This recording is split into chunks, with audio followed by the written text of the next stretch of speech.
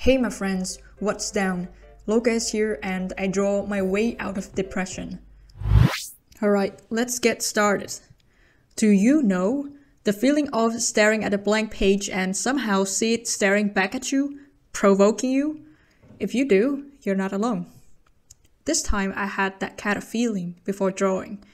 Blank page is like, well, a white or any other color if you wish. Page. It's just a page. It's innocent. It has no power. How can it scare me away? But it did, for a while. So to overcome it, I just forced myself to draw something. Anything. To make it a little bit less empty. And then after a few minutes with a bunch of swirls, I felt better. It's like, there you have a problem, solve it. Before that, the blank page, it's also a problem. But how to solve it? I have no idea.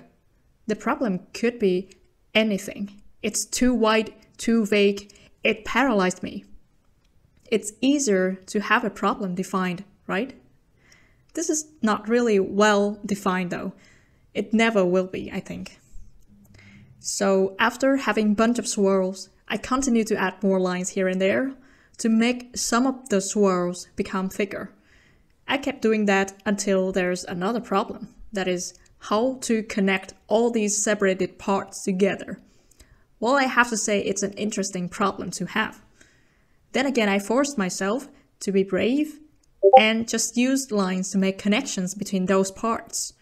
Well, I know it sounds pretty obvious when I'm saying this.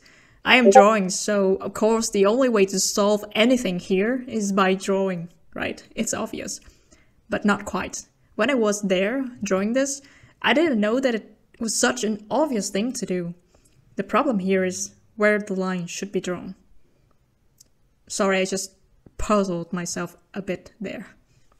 So this video is like 20 times sped up already, but if you watch closely, you would see sometimes I got stuck in the middle, drawing nothing, staring at the page again and again, many times. I like to compare this drawing process to solving math problem.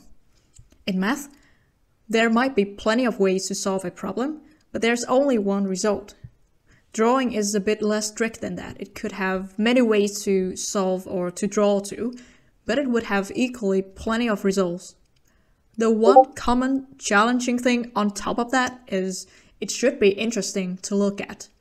However, if it's not, we can always start again.